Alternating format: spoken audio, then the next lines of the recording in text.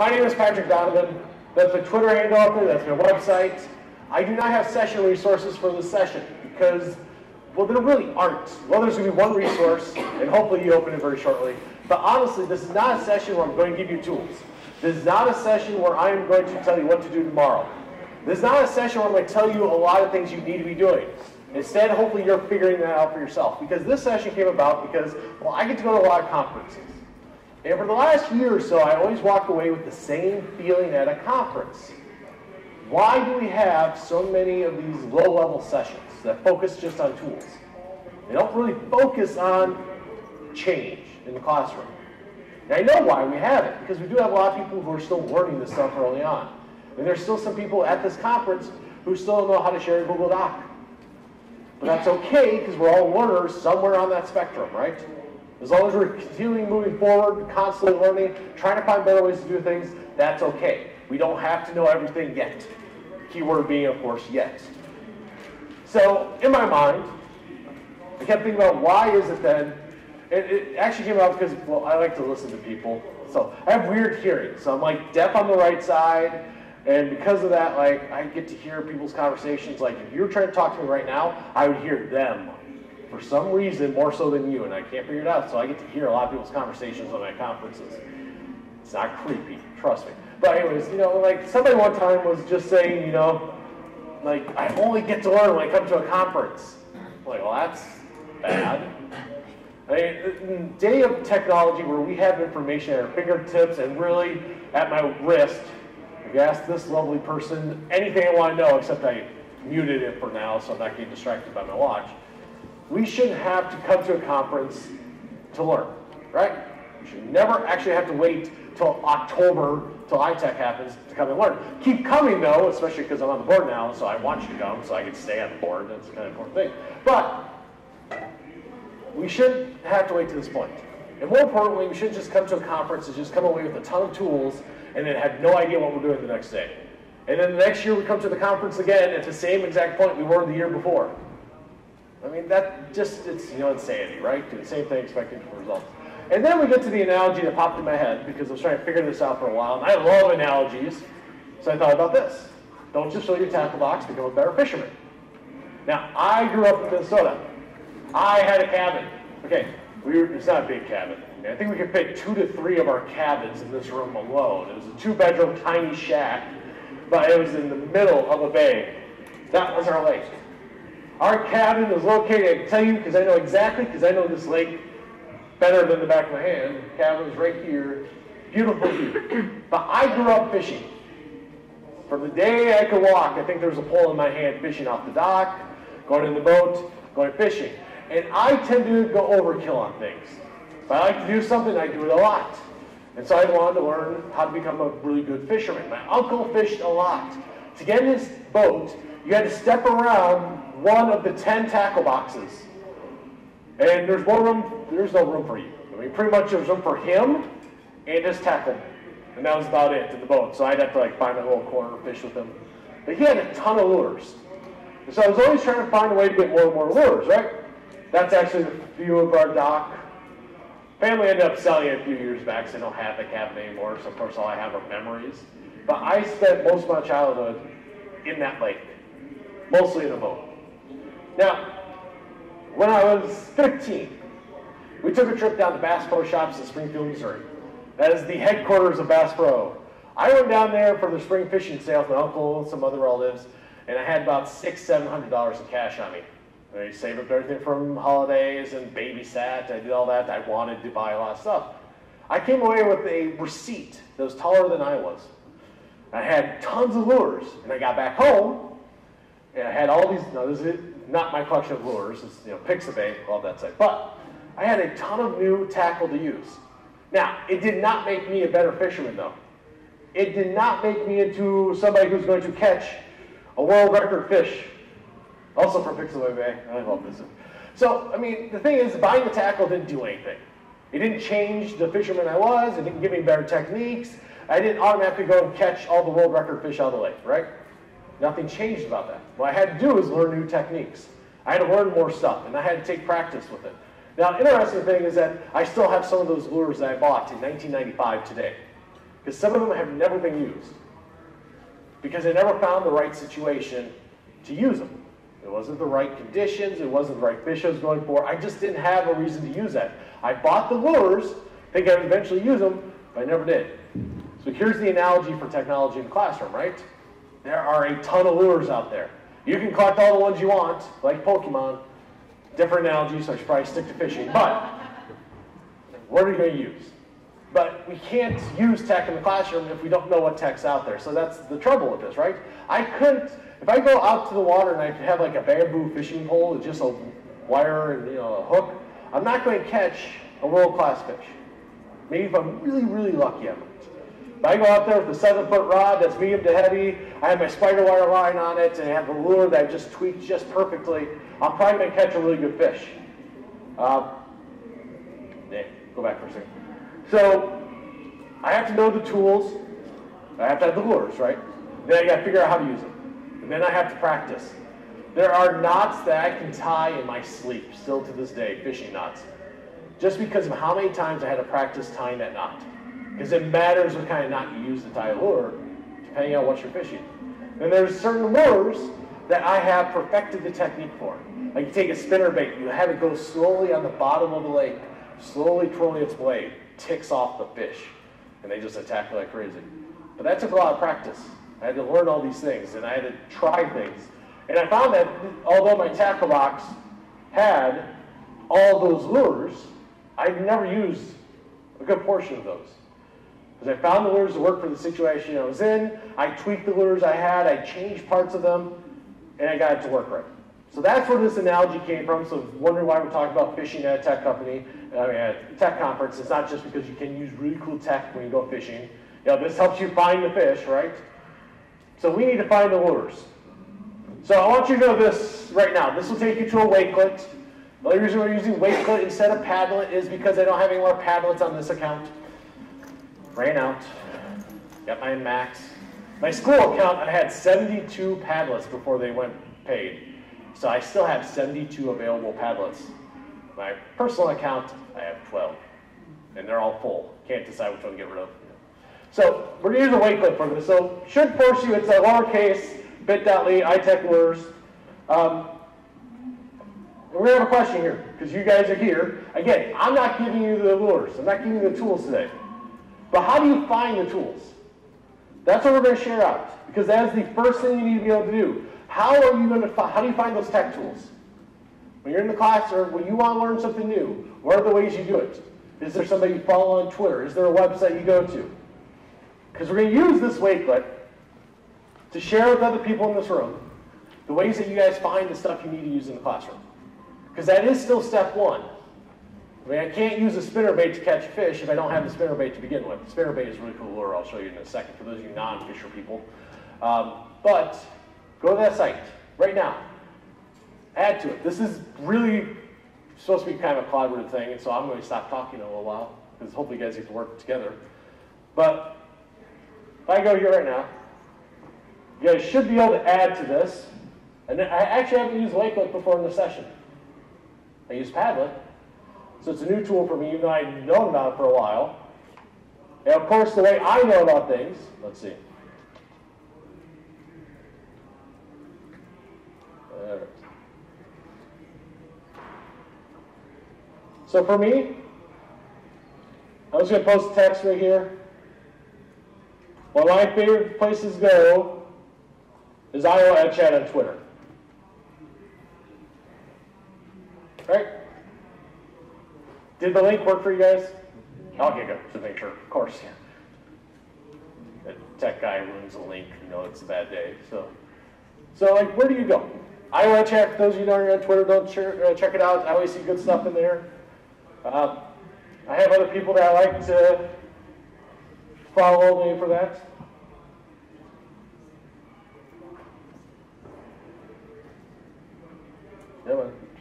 There we go.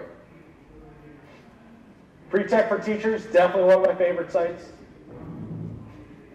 So, add to it, share out with the room. The more ways you guys have to find the tools, makes the second part of this easier. Like when I was growing up in Minnesota, I didn't really have a big need to use ever saltwater fishing lures, or I never really saw some techniques that are used a lot in Arkansas and Florida to catch largemouth bass.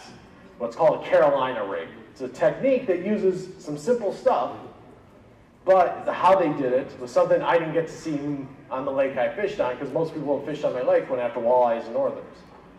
You don't go for walleyes and northerns with this technique. You go for bass. So it's one of those things that I had to go and watch TV shows. I got Bassmaster magazine. Yes, I was like a 10-year-old with a subscription to the Bassmaster magazine and in Fisherman. I've been a nerd in a lot of different ways, whether it's fishing nerd or tech nerd, Pokemon nerd, I don't know. So, give you a few more minutes. If you have something, add it to there.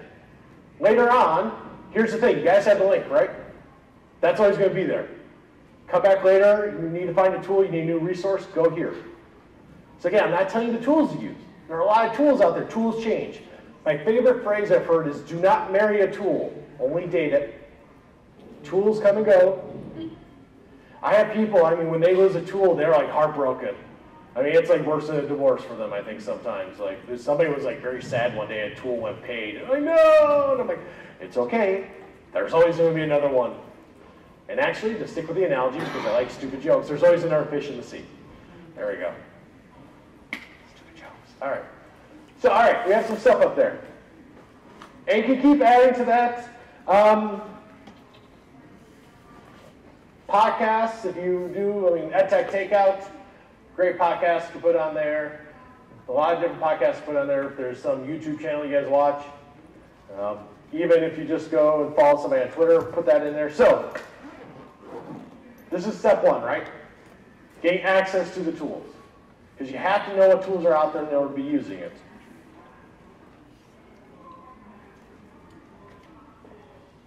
So again, I'm going to go back to this. For those who don't know, this is called a spinnerbait. It's shiny, and it attracts fish because it uses both light and sound to attract fish. It is a very versatile lure. More importantly, I can change a lot of things about this lure to catch fish. I can change out these blades, because different shapes, different materials, different colors, different textures, all produce different vibrations underwater. And it actually matters if you're talking about clear water versus dark water. If you're talking about a sunny day versus a cloudy day, it's talking about before a thunderstorm or after a thunderstorm. It all can impact what type of blades you use, what colors, what shapes, what size, all that. Not to mention, on here you have what's called a skirt. And literally in my tackle box, I have a whole lot of these skirts. And then you have other things you can add on to. This is actually a picture I took at home this weekend. I just went in my tackle box and grabbed a couple lures out, take some pictures. The reason why I'm showing you the spinnerbait is the spinnerbait is a versatile tool that can be changed a lot of ways, but the best way to use it, you have to know the conditions. You have to understand what's going on in the water. You have to know what's going on with the fish in order to determine the best way to use that lure. Like I said, I'm a giant nerd, and yes, I pay attention to all these things. I have you switching out the lure, and then when that spinnerbait would fly off because the line snapped and not come back, I go get another one. So, this one is that one. Some tools can be easily modified. There are no, I hate unitaskers. I'm like Alton Brown, right? Anybody watch Good Eats? No unitaskers. You find a tool that only does one thing well, how much time are you going to use that tool? How much are you going to do with that? So now you have the tools. Now what? And like I said, I'm not going to tell you what to do. But this is a lure I bought in 1995. You know how it looks pretty clean? Because it's never been used. Never caught a fish with it. Really never casted it. I have to get rid of this lure because I'm never going to use it. It doesn't do me any good. And you probably have a ton of tech tools you know about that you never use because you never found the right situation to use it. So we don't need those tools. So, a couple things I think you need to do. And this is kind of where we're going to diverge a little bit, and we're going to kind of see what people have for ideas. Because you're going to leave a conference today, right? How many of you actually have an action plan to implement something you learned today? What's going to happen tomorrow, though, when you get to school and you see the sub notes, and then all of a sudden somebody's sick and you have to cover somebody's sub session? I know right now I have like 40 emails I didn't read today. I'm scared to look at my phone. I know something broke. I don't care what right now. But I know that tomorrow I would love to be able to implement all the stuff that I have, all the ideas in my head, But I'm going to get there and stuff's going to happen, right? So how do you guarantee that you get to implement something? That you do something differently, right? So stating a goal, stating a purpose. What is something you definitely want to change, long-term, short-term? How are you going to hold yourself accountable to that? Is there someone else you can have useful to help you with that? How many of you have an instructional coach in your building? Or are the instructional coach in your building? All right? I mean, TLC grant was good for one thing, got a lot of coaches in the building, and I was a tech coach. So I was the person who was there, I can help people. I'm not going to have the answers, but I can ask you questions, I can do observations for you, I can help you focus. That's hopefully what your coach can do. They're not going to have the answers, they're there to support you, hopefully. You have a friend in the building, you have a friend outside the building, you got social media, they probably hold it. But what is a goal you want to do? Like I know this morning, one thing popped in my head is there are a couple things I need to focus on in my district. But I'm in a new position, I'm still trying to figure some things out, so I'm trying to figure out the goals that are achievable. Almost like a SMART goal. I mean, that's not a bad thing. Specific, measurable, attainable, RT. I always forget them after the A. Research-based. Anyways, so need a goal, purpose, right? If we don't have a focus, we're just going to do whatever. You're going to use a tool because it's shiny. Remember I told you that the spinnerbait is effective because it uses light. It's a very shiny lure. There's a reason why shiny lures catch fish. It gives them something to go with. There's a reason why shiny tech tools catch you. I mean, how many people have used Flipgrid? Huh? Flipgrid can be a very shiny tool. It can be easily distracted because there's a lot of buzz on it. If you're on social media, you see a lot of people using it. But when you look at the use of Flipgrid, are you actually doing anything different than you did in the past? Is it actually making an impact on your students? If not, what could you be doing differently? If nothing, then why are you using it? You have to justify everything you do. You should have a goal, a purpose, something you can go to. Even if we use paper in a textbook, we should have to justify that. No one does. That's like the default. I just call the lecture model the default model. You can always fall back on it. There's my textbook, there's my quiz, there's my test. Something goes wrong with this idea, I can always fall back on that, right? But we never have to justify it. So, but if you have a goal or a purpose, hopefully that can help you justify it. And know if you're doing something well or not. Are you making a change? Are you doing something better? Is it making a difference? I like Flipgrid, but I have seen it used in very superficial ways that were just a waste of time and energy. It passed the class period, it didn't really do anything, they did it for a day, they moved on. But I've also seen teachers use it to actually do something better than they've done in the past. So the tool doesn't tell you how you use it, it's going to be how you use it determines the effectiveness of the tool. Trial and error and play. How many people love to fail? All right, no. So what are my video game players in the house? Yes, I just said in the house. We'll just mark that from my records. Okay, how many people play video games? All right, so I know exactly what I'm doing tonight because I've not been home for the last 2 nights or so. My son's going to ask me to play a game with him. And you all know the game. I have to go and update all our systems so I can go play Fortnite with him. He's 9 years old. He only gets to play Fortnite with me. So I have to play it. And he's going to die. He's going to die a lot. He's going to fail a lot. The thing I try to teach my son is that it's okay to fail. It's okay to die. You get respawned. You know, that's the beauty of video games, right? You have to learn from it. He's 9, though, or will be on Thursday. So he's 8 and almost 9. He still, at this point, will get very upset when he dies. I mean, very upset. I'm like, buddy, hit respawn. There we go. Start a new game. I'm like, you're going to die. People are going to be better than you. They're not all like cheating or something like that. So play with the tools, right? People ask me, how do I know so much about the tools? I play. I literally just push buttons and see what happens. That's why I'm not allowed in like rooms with all the buttons for like audio visual, because I'll go, ooh, what does this do? That doesn't end well. But with tech tools, you're not going to break your computer. That's the beauty of computers nowadays. You really can't break them unless you physically break them. Like Chromebooks, right? You can't break your Chromebook by hitting something wrong. It doesn't happen. Your MacBooks, maybe so. PCs, I'm sorry. But, I mean, it's that... I'm a little biased. Can't help it. Luckily, my district is too, so we're okay. But, I mean, you got to play. You're not going to screw anything up, right? People are very afraid of play. That's why, okay, I hate the term digital natives, and I feel like all I'm doing is going on tangents. I'm going to make sure we have time. But I don't like the term digital natives.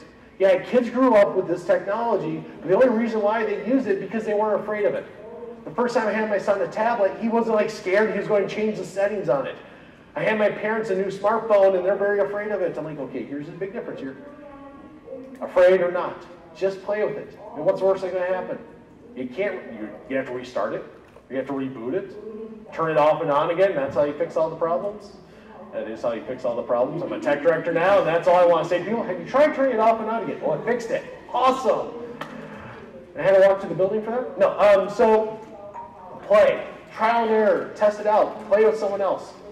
I mean, you're not going to become an expert. If you need to know how to do something, where do you go? Same place I went to install a kitchen sink, a stove, and everything else. YouTube, right?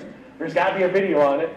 If you're at my very, very energetic session yesterday on spreadsheets, because spreadsheets is just like, no, anyways, I love spreadsheets. But the thing is, all those things I did in spreadsheets, I have videos on, or I've watched videos on. So let me get that. Reflect, get another's perspective. We don't do this enough. I think everybody should become an instructional coach at some point. Because the day I got to become a coach, the day I got to step out of the classroom, I got to take a breath. Like for 9 years, I was teaching high school science. I taught in 3 districts. I taught a total of 10 different subjects, pretty much. I had 5 principals in 7 years in 3 districts. I had a lot of different initiatives I had to work on. So, but it felt like for 9 years, I was just full on pace. Became a tech coach. Got out of the classroom. I got to watch other people teach. And as I watched other people talk, I thought about my own teaching. Like, I learned so much that first year as a tech coach about my own teaching than I did about other people. Just because I got a chance to think. I got a chance to reflect. I got to have conversations with other people, and you can't help it. If you as a coach help someone have a reflecting conversation, you cannot help yourself have your own reflecting conversation about the same topic. My brain was doing that. I'm trying to focus on them, but in my head I'm like, oh crap, I did that wrong when I was in the classroom. So reflect, have somebody watch, get input on it. See, people need to be humble more. We're so scared of other people judging us. We're going to make mistakes, and that's okay. We're learners. Our kids are learners. And I know people are afraid to make mistakes in front of their students. I did it all the time. I mean, my kids almost expected it. There's the time, the giant glass beaker, when I lifted off the hot plate and the bottom didn't come with the rest of the beaker. That was fun. And the time the light bulb shattered because of electrostatic charge buildup. That was fun. The time I sat on the edge of the table and the table went down and me with it. Okay, that wasn't that fun. But, I mean, the thing was that I always told my kids, okay, we make mistakes, we learn from it, we move on. You're going to do that. So reflecting their perspective. I've seen a lot of people I thought that could benefit from a coach or somebody else watching them, but they're so worried to be called a fraud or something else, to be seen as wrong or not as smart or not as good, that stopped them. And I think that's the worst thing about teaching is we've gotten to this point a lot of times where we're so afraid to seem like we don't know what we're doing. I'm trying to say that a whole lot. There's a great talk. If you go on YouTube, you do a search for Emily Anhalt. It's called the imposter syndrome. She has a great talk about it, and honestly, give it a watch. She's a psychologist, and I listened to her at EdTech conference. And it was probably the best session I've had in about 2 years. Keep moving forward. Where are my cyclone fans?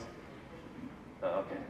But no one's happy. I mean, come on, we're almost ranked together. So, I mean, the thing is that I have a poster in my office, signed by Paul Rhodes. I know he's not a coach anymore, that's okay. But mostly I keep that poster in there, not just because I won it on Twitter, and I win a lot of things on Twitter, that's why I love Twitter, many other reasons. But it's about one direction forward, or keep moving forward. I think that's it. And that's the thing, honestly, you have to keep moving forward. You know, don't get stuck. What's next? What's next? Anybody ever watch West Wing? I rewatched the whole series a couple weeks ago, just because, why not? I have so much free time. So, and that was kind of the thing. President Bartlett was always what's next. So keep moving forward. That's my son when he was younger, catching his first fish. He wasn't sure what the heck to make of this little slimy thing in his hand, but he caught it. But the thing is that we all were at that point at some point. We're all that beginner. So that's his first fish. What's going to be his next fish? How's he going to keep going forward? And I mean, where are you now? Where do you want to be? Because who you are today should not be who you are in a year, or 2 years, or 10 years. I gave a talk one time at Fort Madison. I was there to help with some professional development. And so I got the chance to talk for like 50 or so minutes, kind of like I'm doing now, but to the whole staff. And all I did was title the first slide was new possibilities. Because that's what tech gives us, is new possibilities, right? If all you're doing is a digital substitution of what you've done in the past, nothing's going to change. So I talked about accessibility, was my last session. There's so many awesome tools out there that have new ways of doing that. that I'm going tomorrow, my number one goal tomorrow is to help this high school student who has a hearing issue. I'm going to go to the high school, I'm going to talk to the kid, I'm going to look at their classes, figure out a solution for them. And I know I can because I have all this cool tech that allows me to do it. I had a student who had vision acuity issue. He couldn't really see anything beyond like here. And he was going to struggle in his classes, but I'm like, well, we can do this, we can do this, we can do this, we can do this. All stuff we couldn't do 10 years ago. It's all new possibilities. So even in my classroom where I taught science and I had a textbook that was outdated, said Pluto was a planet, that could have been a problem in the past. But I found digital textbooks that were free online, YouTube videos, articles, all this information I could give to my students that they could pick and choose what best helped them read. Because you have kids with reading difficulties, hearing difficulties, vision difficulties, all these challenges. You have new possibilities now you couldn't do in the past. So take advantage of them, try different things. Beware of the shiny, that is a phrase I say. My wife and I both have what I refer to as the power of the squirrel. That's the nice way of saying ADD, ADHD. We're kind of both on that spectrum. She's diagnosed. I am scared to go see a doctor. So it's kind of one of those things where we always are kind of, one of our inside jokes is, beware of the shiny. Or you're easily distracted, ooh, shiny. You know, like websites and tools. Beware of the tools that are very shiny but have no substance to them. Like a cubic zirconium, you know, a fake dime, right? There's not a lot of value to that, but it looks shiny. I taught earth science, so I had like all these shiny materials. I had a kid try to steal one time. I'm like, that's funny. I got like a bucket of them in the back room because they're so cheap. I go out to a quarry and get them. I mean, because he thought it was expensive. It was worthless, pretty much. So beware of the shiny. Those tools that'll pull you in and say, oh, we can do this, but really, what are you doing? What is the difference? How is this better than what we've done in the past? Collaborate, don't go alone. You don't live on an island. You got to find other people to work with. That's why I like technology. I taught at a rural school for 5 years. I was the only physics teacher. I was the only earth science teacher and stuff like that. I used social media to connect with other people because they had other ideas. There was no other physics teacher in the building to tell me what they were doing. So I had to go and collaborate with other people. But then I also had people in the building who were doing some really cool things. We're trying to figure out how can we do more standards reference stuff, more formative assessment. Those are things we wanted to focus on. They taught Spanish, I taught physics, but we were still able to work together, come up with some new ideas. So collaborate, work with other people. And again, that kind of goes in that ego, that humbleness, be able to learn from each other, be able to reach out and ask for help. A lot of people get stuck in that. I know I've worked with a lot of teachers over the years who you can tell that they're so worried what other people would think of them. They didn't want to work with other people, they didn't want people in their classroom. Actually, we did have a teacher, oh, this is a fun story. We had a teacher who was a mentor. And I'm going to do this because of the story I'm telling you, you say why I don't think they should have been a mentor to a new teacher. The new teacher, of course, has to go observe the mentors, right? So new teacher's in there, say, observing their lesson, they had a quick conversation afterwards. New teacher asks the mentor, oh, would you like to come in my room, see what I'm doing? The mentor said, no, I don't need to see you. Yeah. That was a very interesting statement. That's somebody who doesn't collaborate. And the last thing to say is commit to action. Because all the learning you had yesterday and today, if you're here for 2 days, even listening to Joe this morning, or any other sessions you've gone to, are useless if you don't actually do anything with it. That lure I showed you, it's been in my tackle box for 24 years. It's still shiny because I keep it clean, but what use was it? Why did I spend the money on it? I never used it. You can spend all this time learning, but if you're not doing anything with the learning, what good is it? So again, I didn't give you any tools today. I can give you tons of tools. What you do today is kind of dependent on what you do today. Everything you learned today, what are you going to do with it? So what are some ways you think you're going to become a better fisherman tomorrow, so to speak? And yes, I was going to put better fisher person, but it sounded better when I said fisherman. I don't know, this is the phrasing. I am trying to be very, very good at my inclusive language, and ableism too is one big area I'm working on. And I'm not actually joking about that. It's actually an area I'm working on, which is why I have people that call me out on it, and I've asked them to do that. So what are some ways you guys are going to change or focus on how to implement what you've learned or keep learning? Anybody want to share? I mean, I can use my wait time, but I won't do it. So, yeah. There's 3 of us that were here stage yesterday and today. We have a tech meeting right away. Tomorrow morning, so we have to report back.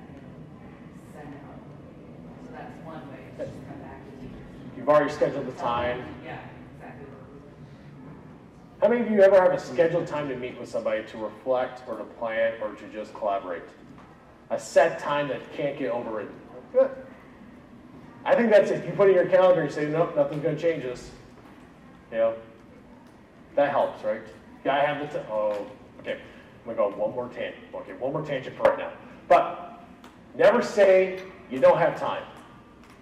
We have time for our priorities, so if you want to get better, that has to be a priority. If stuff is taking up your time and it's not a priority, get rid of it. As a teacher, there's so many things I think we can get rid of. There's a lot of content we don't need to teach or cover. There's a lot of things we grade that may not need to be graded. There's a lot of the stuff that maybe we do that doesn't actually impact student learning. So if we can get it off our plate, get rid of it, that's good. My favorite year of teaching is the year I didn't grade any homework for my ninth graders. Literally didn't grade a thing. Every quiz they took, we went over it together one-on-one with them. The only things I graded were the tests or the projects. And even then, it wasn't a final grade. But again, my freshman students, think how much less work I had to take home, how much more time I had to plan, to reflect, to focus on that. Because I figured out that after I saw that kid throw that assignment in the trash after you looked at it for a millisecond, I'm like, well, that wasn't worth my time. How much time did I spend grading it the night before, making sure the cat wasn't laying on the papers, trying to find a quiet spot to do this, and I get it to the kid and it goes in the trash. At least put it in the recycling. But I mean, it just wasn't worth the time, right? So what else? Do I have any ways to do this? To keep learning? Yep. Well, our faculty meetings that we have once a month, we have what we call Tech 10, where the tech committee and people that have done conferences get 10 minutes to present something out to the rest of the staff that we've learned or done or that we've tried. How many of you are required to share back what you've learned this week? See, I think it should be everybody. And I know it's more work for us, oh well. But I mean, I said for my district, I don't know, I paid, well, I only paid for like, I paid for 7 people to come here. And then a couple of that came out of my budget. But there are other people here, and I asked them to share out. So there's a Padlet that I have for them, 4 questions. And my thing is, I want to share it out. I want to share out their learning. Because it's no good if you just hog it, right? Share it out. Anything else? Anybody have a specific action plan or a step they're going to take next? Yeah? Yesterday, Jenny talked about curiosity catalysts. That's her session, and my goal is to start implementing that curiosity catalyst and turn it into meetings. Do you have anybody to help you with that? Daddy. Right? But I have a great team at school too that teaches us great information. Right. Probably going to have some people who won't want to do that, right? I think it's always tough when we're trying to do something. We have somebody who works next door to us who doesn't want to do it, and if they badmouth it. So how are you protecting yourself from that too? The toxicity of, I shan't use that word. See, my word usually for those people who are always holding us back, I call them cancers, and that's not good. But honestly, that's how I feel sometimes, you know? They don't want to change, they don't want to do anything different, they want to keep everything status quo because it's comfortable. But you have toxic people around you, right? So we did a thing for a while, we're instructional coaches, we talked about walnuts and marigolds. And there's this whole story to go with it, and I can't remember it. All I know is every week I was supposed to write down a marigold and a walnut. Avoid the walnuts because they made the soil toxic. Find the marigolds. People who bring you up, people who work with that. I have some Boxer groups that I know if I need something, I send it out. I have some people I follow on Twitter. When I need to get my head in check, those are people I go and see what they tweeted. And then I just have people I have conversations with. I try to find excuses to get into a couple of my buildings just to go talk to someone sometimes. Oh, that router needs to be unplugged and plugged in again. I'll go do that. Not that I did that last week. So I hope you have somebody positive that can help you. Avoid the toxic. Don't know what your staff lunchrooms are like. The reason I always ate lunch in my classroom.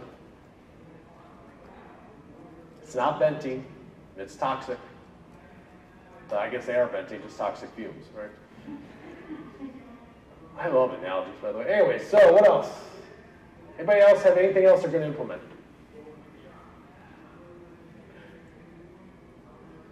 How many of you write down what you're going to do next? I don't care if it's Google Doc, piece of paper, or something like that. You actually write down. Maybe create a calendar event a week from today. reflecting on what did you learn, what have you done differently. Take time to reflect, sit in your classroom. My first year of teaching, the best thing I think I did for myself is at the end of every day, I'd go and sit in one of my students' chairs. Constantly trying to figure out how to get better. If I didn't take the time to sit in their chair, think about the day from their viewpoint, give me time to reflect. Which may look weird if you just walk by a classroom and see a teacher sitting in a student chair staring at the whiteboard, but that's what I did. I'm okay being weird. I've gotten used to that a long time ago. So, now, man, they're loud. So, supposedly we still have like 15 minutes left, but I'm going to kind of leave at that. The whole point of this session in my head was just to make sure we had time to think about how we're going to do things differently. You picked up a lot of new words the last 2 days, you're here for 2 days, but if you leave today and nothing ever changes, then this whole conference was worthless. And we do this a lot. We go to places, we think, we come away with a lot of energy. I don't know, I came away with a lot of energy today, and I know when I get home tonight, I'm going to check those emails, I'm going to respond to people, I'm going to feel tired, I'm going to go to bed, I'm going to wake up tomorrow not really hoping for the day. But I got to figure out a way to keep myself moving forward. And I don't need to wait until next October to keep learning something new, right? So the one resource I gave you today is that link. There you go. And yeah, in the, I think I put the slide deck in the session resources, but that link there, you at least know you have some ideas for where you can learn the tools. What you do with that, well, that's on you. So that's all I had. I hope it was useful. It was a different type of session for me because normally I have a lot of tools because I love tools and I'm very shiny. But you can find them all on my blog. Anyways, so if you have anything for me, yeah. It's the imposter syndrome. Emily Anhalt. And I don't enunciate well. There we go.